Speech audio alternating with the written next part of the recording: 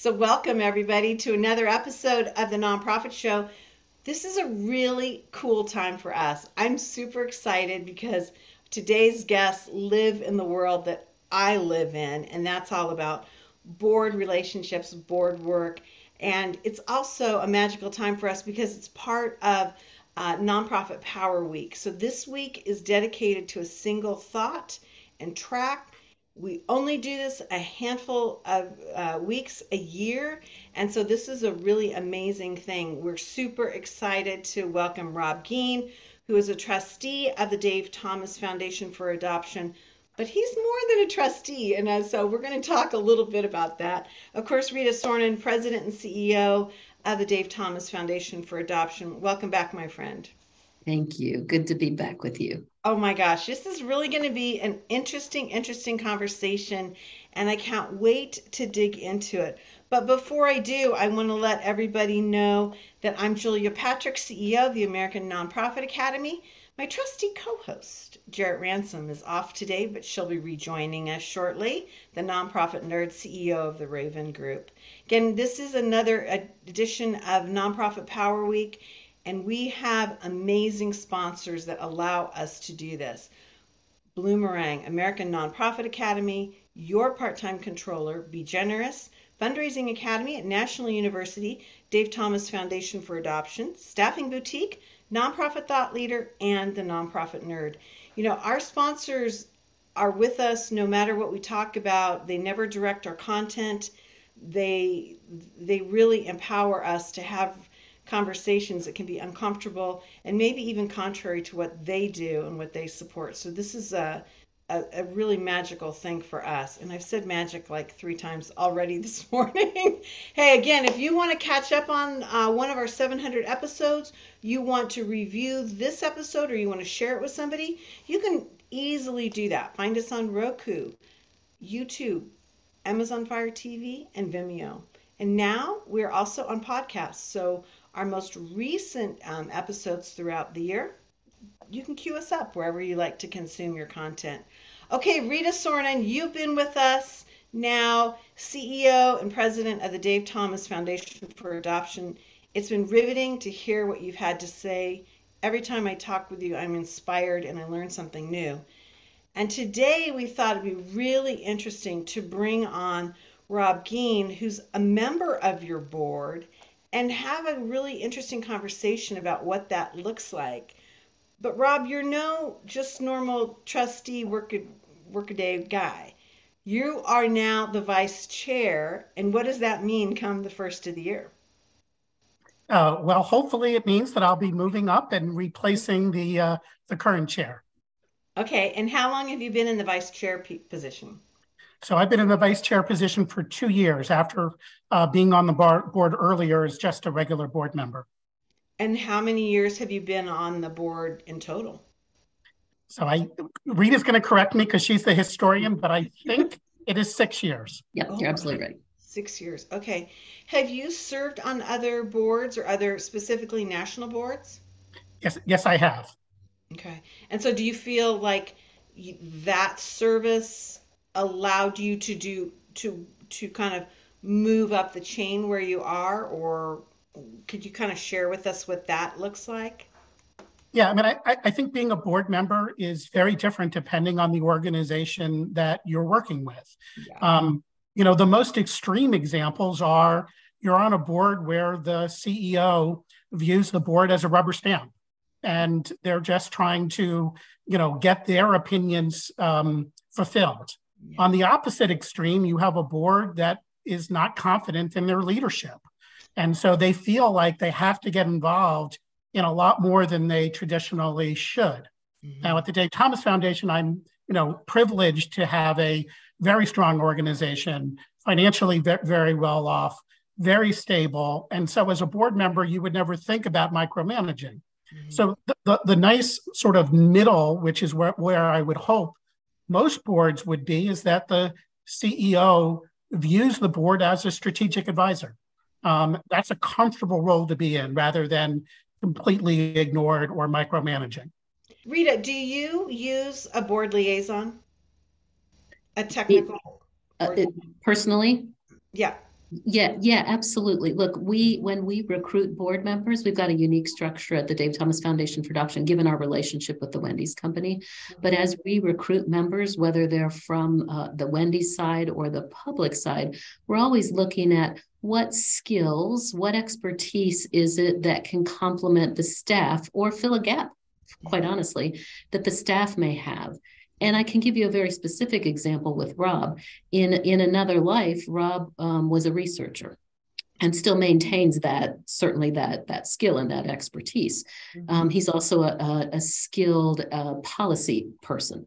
So as we looked at and utilized Rob before he was on the board in some of the research, as we were talking about yesterday, what we realized is that became a critical piece for us to be able to have a researcher on the board that we could turn to as a liaison, as an advisor, as someone that could look at the research that we were doing and making sure that we were doing it in the way that he thought, based on when we knew of his skills, that he thought would be of benefit to the foundation. So absolutely, and we do that with a number of board members as liaisons to the senior leadership team, as just thought leader liaisons to us. Right. Now, along those same lines, I've got to ask you this question. Have you sat back as a board and determined what those gaps are and articulated them and put them like in a strategic plan? Or is it more about how you navigate the ecosystem of and saying, wow, I met so and so and they would be great? Or do you do both? How Yes does to that both. work? Yeah, just to both. And in fact, it created, that classic matrix grid a few years ago that said, here's all the skills that we have. Here are some gaps that we might fill in need. But quite honestly, as you're out doing your job, you also run across people that you think they would be a brilliant addition. They understand governance. They understand the Dave Thomas Foundation for Adoption. They would be a brilliant addition to the board. So it's sometimes fitting people into spaces, and it's other times going out and recruiting for those empty spaces. And how many board members do you have? And could you talk us through what you do? You use an executive committee? I mean, how many executive team members or executive board members do you have? What does that look like? We do. We have, including the president and CEO, who is also a member of the board, we have 24 voting board members. We have active standing committees, including an executive committee, through which I think typically with all boards, if there are decisions that need to happen absent a board meeting, things route through the executive committee. But we have quarterly meetings of all the committees. So there's an executive committee, an organizational effectiveness committee, a marketing and fundraising committee, all included in the same committee, an audit and finance committee, and a board governance and corporate development committee. So those 5 committees meet quarterly, and most of the activity happens at that committee level, and then each of the committee chairs reports out at the board meeting, right? We also have a system of ad hoc as we need it committees. So, for example, we have an investment advisory committee that's made up of outside experts to make sure that the dollars that we are investing are well managed. We have a research advisory committee, again, made of outside non-board member experts that help us, as we were talking about before, with issues of research. So very active committee level, and it's up to the board chairs from the board and frankly, the CEO to make sure that those committees are on task, that they have agendas, that there are minutes, that the board reviews all of the minutes and has access to all of that information. And it makes a very dynamic quarter throughout the quarter leading up to a board meeting, rather than having a 2-day board meeting where everything is discussed. Right, absolutely. Rob, as you are now stepping more into going to be a board management level, I've got to ask this question because I see this a lot throughout our sector, and that is, are you going to be okay with moving your board role from that as a general board member to like running those meetings and being more of that manager, or do you see that issue coming about, or is it just going to be the same? What are your thoughts on this? So I think it gets to the earlier point you were making, Julia, about why board members tend to leave, and that is, where's the fit? And so, Rita was talking about recruiting board members for specific purposes. I am part of a wonderful board that includes a number of Wendy's executives who have deep, deep expertise in marketing, in finance, and other things that frankly, I'm not an expert on. And so I know what my role is. I know what I can contribute. And I think the worst thing that a board can do is recruit people without being clear, what is it that we want from you? Sometimes you're recruiting someone, let's be honest, because they have ties to people with lots of resources. And the job is primarily one of bringing in resources. Other times you're looking for expertise. We have a weak HR department, and not at Wendy's or at J. Thomas Foundation, but at an organization that may be lacking. They want to recruit a board member specifically who has that function.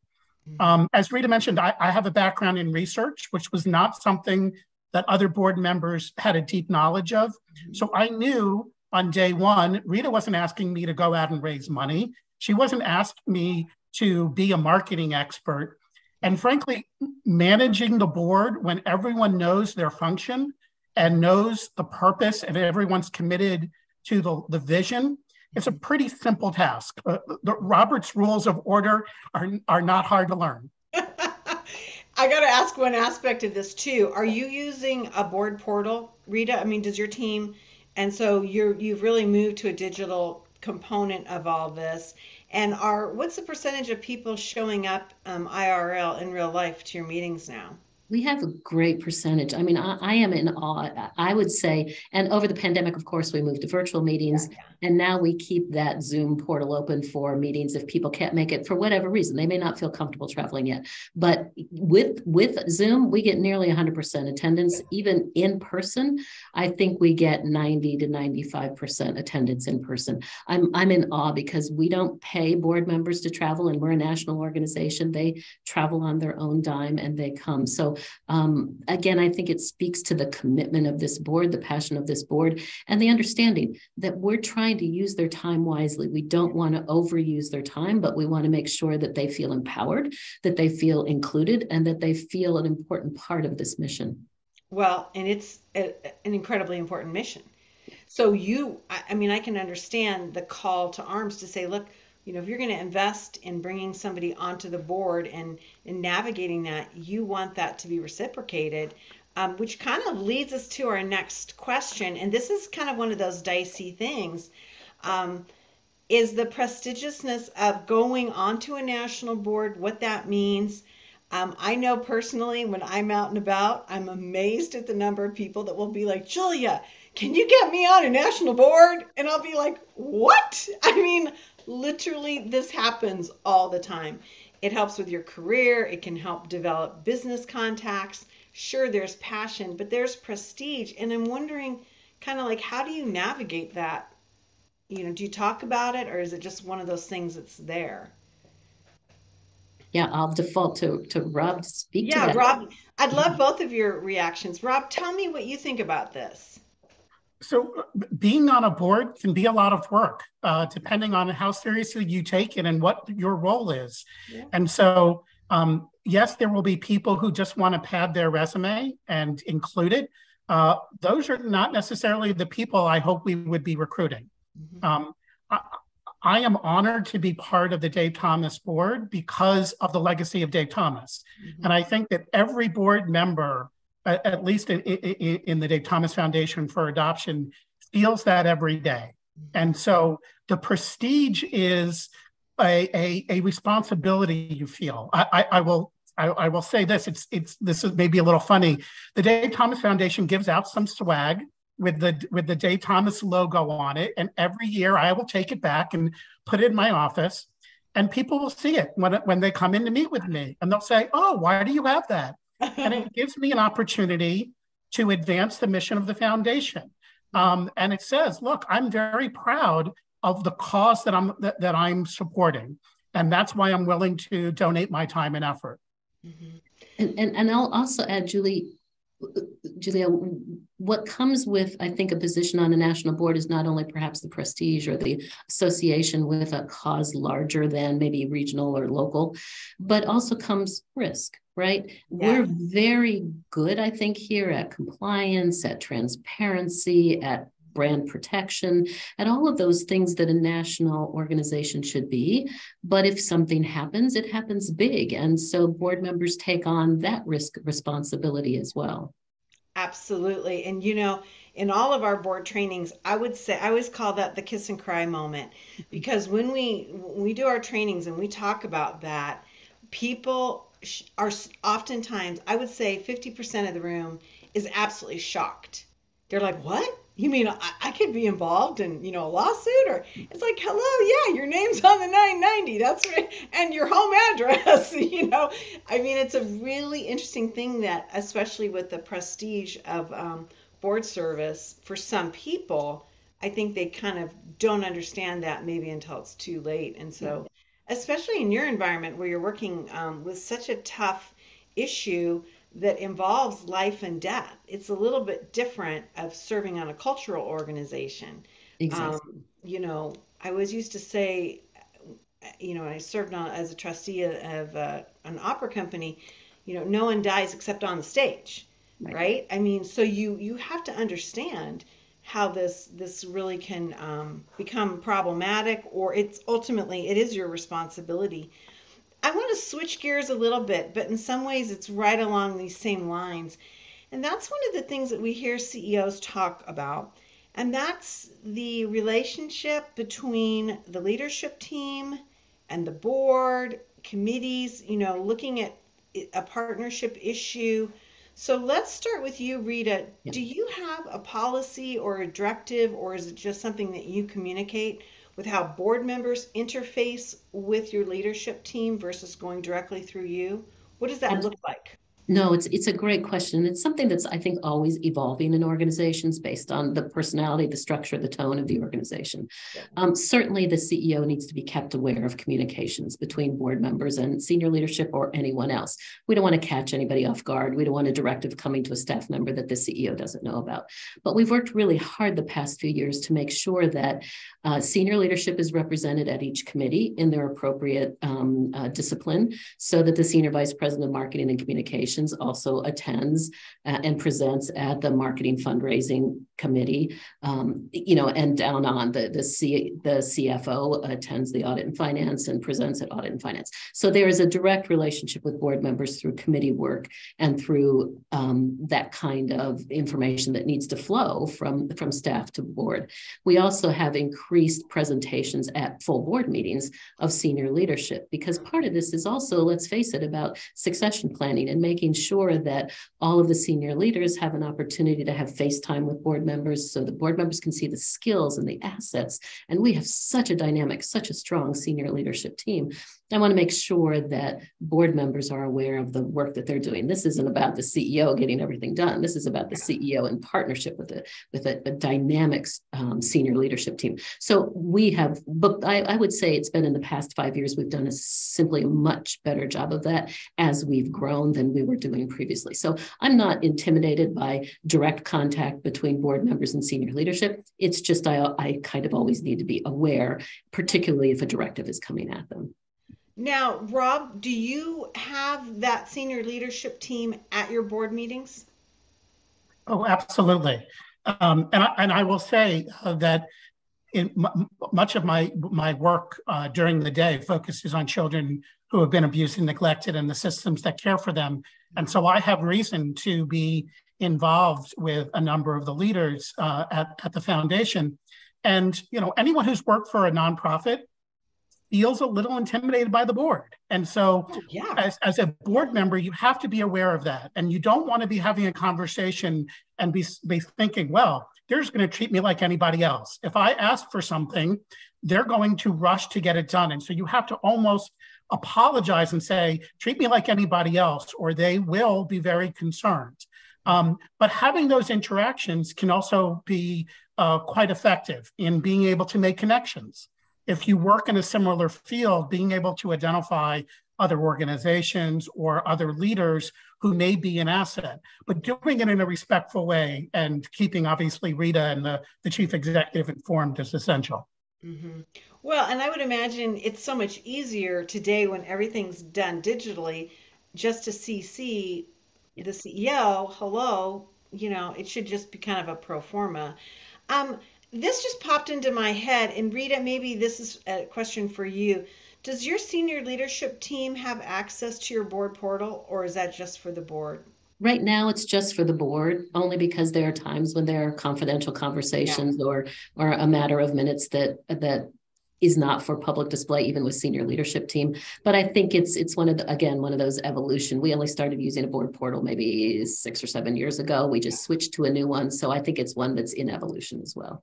Well, I think that the portals themselves are changing and Yeah, getting better, and so I can see where that kind of I know that on the moving forward, a lot of them will be gated differently for trustees versus board members versus senior leadership. I mean, there'll be other things exactly. like that. So Exactly.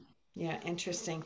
Well, this is a big question because it really um, changes the way things are, and we don't have a lot of time. But I want to kind of get into something that we've kind of nipped at around the edges, and that is advocating for your cause as a board member. Rob, I loved your talk, your use of the idea for the swag. I thought that was like, okay, that is just great. And I'm wondering like how you continue to advocate for the mission. I know that this lives in your workaday world, but how do you also kind of keep those guardrails, defined and still say this is what I'm doing?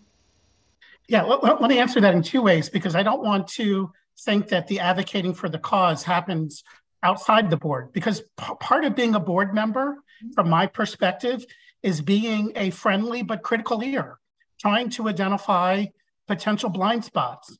I'm sure Rita and her team would much prefer to hear some criticism from friendly fire than from outside. So even an organization that's working exceptionally well, if you are focused on the cause, you want to make sure that you're having as big an impact, as broad a scale as possible. And so that's being constructively dissatisfied at all times and trying to say, so what's next? What's next? Yeah. So that happens in the board meeting. If all I cared about was, checking a box, those conversations wouldn't happen. Mm-hmm. And then when I'm outside of the board meeting, I'm constantly hearing things that I'm saying, oh, well, in my day-to-day life, that may not be important. But when you put the Wendy's or the Dave Thomas name on it, oh, there's an idea. Yeah. And so, sharing emails with other board members or with Rita as things come up, links to things that she might be interested in, that's something that I'm doing all the time. Mm-hmm. So this is a trick question, and I don't know if you can answer this, but how many hours a week do you think that you spend on this board work? And then part B of that question is, how is that going to change when you move from vice chair to chair? Yeah, so like everything, it varies tremendously. There will be weeks that go by where I do very, very little, and then weeks where it is almost a half-time job. And obviously the number of committees that you involve yourself depending on what position on the board. When I went from being a regular board member to being the vice chair, I then became part of the executive committee, which meets 4 times a year. Then when you become, if you actually take on chair, the interaction between myself and the CEO and with compliance officers will be that much higher. So the work obviously does go up, and that's a consideration. And what you want is to identify someone who's not just willing to do it, but eager to jump in and do that type of work. Mm-hmm. And who can do that type of work, who's trained up. Now you see yourself moving into this position. Correct me if I'm wrong, Rita, you said in the green room chatter that the terms are 2 years? Yes. Yep. Officer terms are 2 years. So then how many terms can Rob or whomever comes up be reelected? He can be reelected for a second 2-year term in that position. He also carries a 3-year term on the board. Okay. Wow. Okay. Do you have an emeritus board where you move off your... Mm-hmm. We don't right now. We had, when Mrs. Thomas was still alive, she was a member of the board after Mr. Thomas passed away, and then she moved into an emeritus position. So we've had individuals in emeritus positions. We've tossed around because And again, early on, we didn't have terms. Everybody stayed on the board forever, and that's been an evolution as well. And so we finally made that evolution where we begin to lose really excellent people off the board because they term out.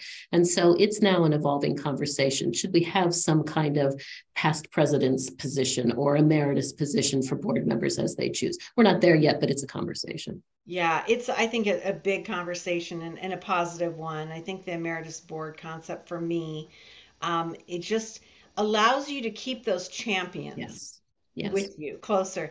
And to Rob's point about, advocating and sharing your passion, you can give them an update. And it can be social, it can just be, pro forma. It can work a lot of different ways. But to lose, Absolutely.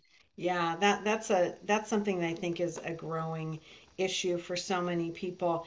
Wow, this has been great. I told you, Rob, our time was going to fly. Even Rita said, "Oh yeah, it goes by fast." But Rita Sornin, President and CEO of the Dave Thomas Foundation for Adoption, has been with us again today. And Robert Geen, and you said a funny thing. Only your mother would call you Robert when you were in trouble. Rob Geen, Trustee Vice Chair.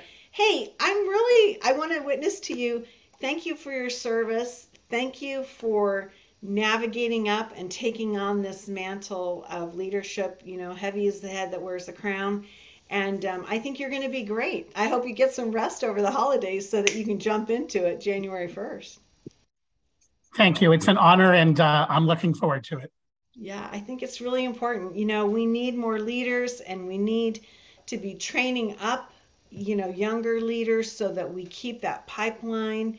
And it seems to me, Rita, that you've done a beautiful job of helping your organization navigate through that. Again, this has been Nonprofit Power Week in partnership with the Dave Thomas Foundation for Adoption. It's really a special time for us at the Nonprofit Show. We don't do this, but maybe only 4 or 5 times a year. And so to find somebody that we want to get a deep dive with on a series of questions is really powerful for us, our viewers, and our listeners.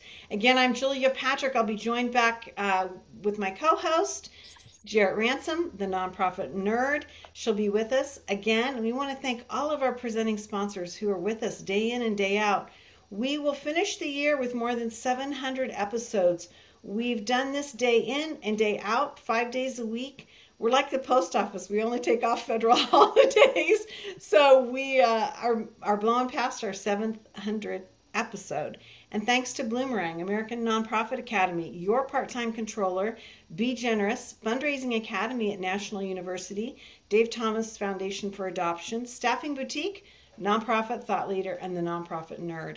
They've allowed us to really move through these amazing conversations, and we will continue to do so even more. Throughout this week, you can join us on this conversation, go back through our archives. There's definitely a thread through our content, but definitely some new and different things, no matter the size of your organization. I think there's some gems in here that have been really amazing to hear. Rita, I'm fascinated, with you. I think, oh my God, it's the Dave Thomas Foundation. But you have issues and concerns just like the smallest nonprofit out there. Absolutely, all the time. And that's why I'm really lucky, because I have such a supportive, dynamic, talented board that just surrounds me every day. Yeah, it's amazing. Rob, thank you again for your work. Thank you for joining us on the Nonprofit Show. I say we rejoin with you maybe after your first year of service and get you on the Nonprofit Show and just hear about your lessons and advice that you might have for other folks, because it's really a powerful voice to learn from. And again, thank you for your service. My pleasure, and I look forward to continuing the conversation. Absolutely. Hey, everybody, as we like to end every episode, we want to remind ourselves, our guests, our viewers, our listeners, even our team here on the other side of the camera, to stay well so you can do well. We'll see you back here tomorrow.